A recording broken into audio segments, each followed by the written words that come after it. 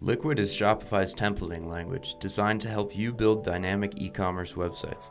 Coupled with HTML, CSS, and JavaScript, Liquid brings life to your storefront, rendering your store's unique data when a user loads one of your site's pages. This means instead of needing to code individual pages for every URL on our Shopify store, we can create templates to host static content, and Liquid will dynamically insert information depending on variables like where the template is rendered, the logged-in user, etc.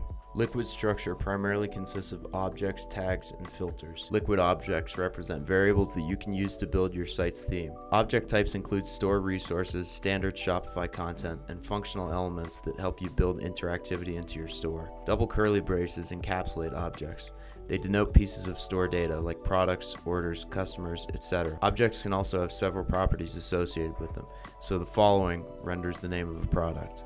Tags control the logic of your template. Wrapped in curly brackets with percentage signs, tags can loop through product variants or make condition checks like the following to check whether a product is available or not. Filters modify liquid objects.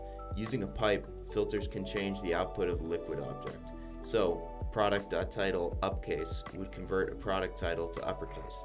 Filters can also be chained together by simply adding additional filters to the end of these kinds of statements. Now let's try creating a product display page add to cart form. First, let's display the product title and vendor title using the product object.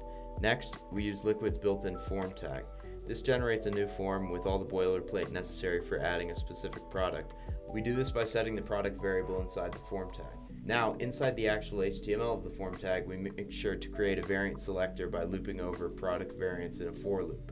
We also need a quantity selector. Once we have that set up, we should be good to go. That was Shopify Liquid in 2 minutes. Hit the like button, subscribe for short videos like this one, and thanks for watching, and I'll see you in the next one.